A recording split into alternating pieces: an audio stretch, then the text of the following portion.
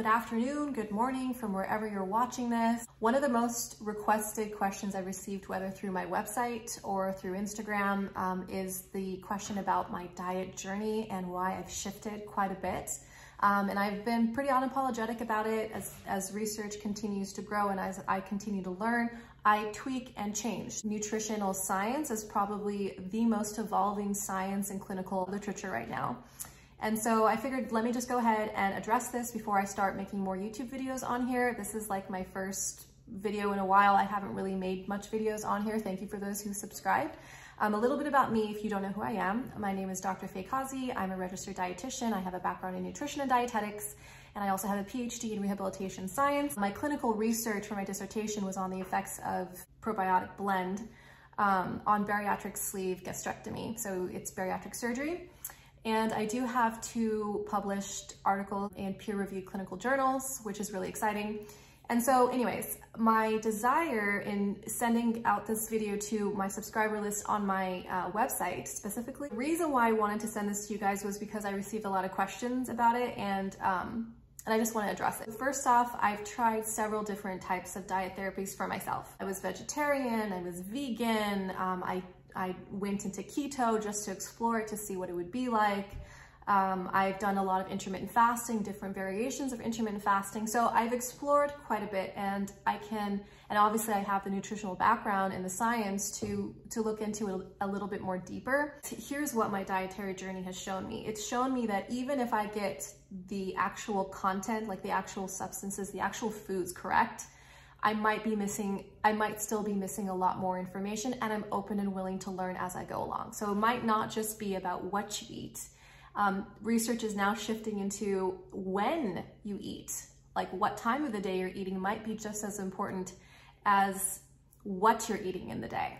Okay, and I know that can be a little bit triggering and provocative for some people to think about, but this is what the research is showing us. We don't know as much as we flatter ourselves that we know. And, I think that we need to all approach science and nutrition and just the way our bodies function and just the complexity of the human body. I think this just allows for us to approach it with a teachable spirit, a humble heart, and a grateful heart, because we are indeed magnificent creatures that the Lord has created and has given each of us a human body. This human body is no joke. I'm interested in that journey, and I'm interested in sharing it with you. Now, I do know that there are lots of opposing beliefs against some of the decisions I've taken, and I don't know how to respond to it other than my interest is to grow and learn. If your interest is to grow and learn, then please join me on this journey. But I do not take offense to people who disagree with me. They're on their own journey, but I am interested in sharing what I believe to be effective nutritional science. How do I say this? For a while, I hid under a rock because I just didn't want to deal with any controversial pushback or anybody saying, oh, I don't agree with it. I just didn't want to deal with it. Like, let every person learn from their own ways. But then I can't sleep well at night feeling that I know so much information and I'm not sharing it because I just don't want to disappoint people. You might resonate with this understanding that dietary orientation, for lack of a better word, is almost like a religion for a lot of people, and they can get offended and triggered very easily when they hear of or begin discussing with individuals who have ideas that are different from their own. And so I think that's the thing that needs to be, like, we need to be elevated out of that space. We're all on this journey together. We all want healthier, stronger bodies. We're all interested in becoming, I guess, the best version of ourselves. My responsibility to you is to be able to share what I've come across in the research. Even though what I personally go through in my own dietary experience is technically anecdotal evidence, I can't just come and say, oh, well, this worked for me. But I can tell you that it has helped me navigate the oceans of clinical data in a way. It's like a compass to kind of give me direction as to what I believe can work and what won't work. There's so much information, so many great books and resources from especially gastroenterologists. I will say If you're going to look at clinical research, try to make sure that whoever wrote the paper is a gastroenterologist. The reason why I say that is because they have specialized knowledge in the area of the gut. That's where you harness all of the energy and the resources that your body will utilize to function properly. If your gut is not in good condition, no matter how excellent of a diet you're consuming, it simply will not have an effective influence on your body. Here are a few tips, I guess. Try to find clinical research from reputable gastroenterologists, and also pay attention to see if there's a dietitian on that paper. And the reason is because no matter how, gastroenterologists seem to have a deeper nutritional understanding in comparison with other MDs. And I want to approach this delicately because my husband is a doctor, but they just simply have not been equipped with enough nutritional guidance. Most physicians who haven't specialized in like family medicine or sports medicine or more of a dietary medical training, they probably would have had one course of nutrition through their entire like medical training program. And a lot of doctors admit to this. So just because someone has an MD doesn't mean that you should trust what they're saying. Personally, I have found that resources and books and papers written with gastroenterologists, contributors, seem to be much more scientifically sound. So what kind of dietary approach am I personally utilizing right now? After almost a decade and a half of education and then personal education that came after my academic education, where am I on the dietary spectrum? I don't like labeling very much, but in order to help you guys understand where I'm coming from, I would describe myself as a whole food, plant-based pescatarian with an emphasis on high quality fiber. I know that's a mouthful, but that's really where I feel that I'm at right now. And so I'm not vegan, absolutely not. I don't encourage veganism. I don't judge those who are vegan, but I was a vegan for years. I also forgot to mention that I'm actually an author of a best-selling vegan cookbook. I'll post in the bottom bar below so you can know how serious I was about this. And when I say vegan, I wasn't technically vegan for the ethical reasons. It was more for like the health purposes that I believed at the time. And then we can go into that at another time. I was vegetarian for quite some time. And like I said, I tried the keto diet for quite some time. So I feel like I'm going more into like an intuitive, mindful eating practice. And now the research is showing with intermittent fasting and just fasting in general, how what you consume is more of like an art than it is like a staple food pyramid, which is completely outdated and honestly is ridiculous. I would never ever refer to a food pyramid or even just a basic food guide. It really is missing a huge amount of information. It's missing the heart of what makes a person healthy. And it really boils down, if I can distill it down to one thing, it's going to be the type and the amount of different fibers you can put in your diet.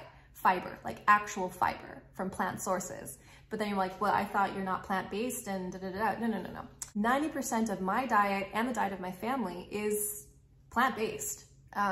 It's within that 10% that there is opportunity and room to explore to gain specific nutrients that I probably can't gain from plants exclusively. But it's the art of incorporating whole food plant-based ingredients that have the medicinal qualities to it. But then there's this huge elephant in the room, which is nourishment. And nourishment cannot just come from plant sources at this time in the Earth's history. Maybe at one point it could have, but the more I look at the evidence-based research, the more I look at other incredible resources, the more I'm convicted that high quality ingredients that are not necessarily plant ingredients are necessary, important, and beneficial. All right, so this was more of just like an introduction to future videos. I know it was a little bit all over the place. I didn't want it to be scripted. I didn't want it to be hyper detailed. I just wanted to give you like a really broad overview, like zoom out and say, okay, this is where I'm at. I would like to look at intermittent fasting, chrononutrition. I'd like to look at, veganism and my issues with veganism, vegetarianism, pescatarianism, the pros and cons to all of it. So if you're interested in following along, please go ahead and subscribe to this YouTube channel. Feel free to send your questions, post them below. I really want to take the misinformation that is out there. especially around diet therapy. Everyone and anyone thinks that they are qualified to give nutritional information. I have been in this academically knee-deep. And then after my education, I'm still learning, and I sometimes don't feel qualified to be super confident about my opinions, because not all bodies are created equal. Not everyone's going to respond to a specific type of diet the same way. And then there are these individuals who have absolutely no background, no qualifications, who have such a profound sense of urgency to share their insistence about certain dietary practices. And that just bothers me. I'm just gonna be flat out honest. Research is constantly evolving, especially nutritional science. And mind you, research is tricky. And just because a research paper says one thing, you really need to go and look at the population that was selected, the age group that was selected, their dietary practices. There needs to be heavy like food record systems behind each patient. Their labs, like everything needs to be comparable. You need to control for these things. Everybody's different. Everyone has a different genetic makeup. And the way clinical research is right now, it's like drinking from a water hydrant. It can be overwhelming. I feel like my goal for this channel and for this platform is to help distill the enormous volume of data and information that's being produced, and to handpick what is probably going to be the most effective, the most practical, because what is the point of sharing clinical research that you yourself can't go practice at home? Just because a fecal transplant is FDA approved does not mean that everyone's going to go out and do it. So you have to approach clinical science with a very open mind and a recognition and an understanding that you're not going to have all the answers. If you made it this far, thank you. And here's 3 criteria. And this is what I use to approach different types of nutritional recommendations or science or research that I come across to help me decide whether or not I want to take this home and really unpack it, or just set it to the side. I'm like, that's just not for me right now. It's called BAR, and it's an acronym for beneficial, applicable, and relevant.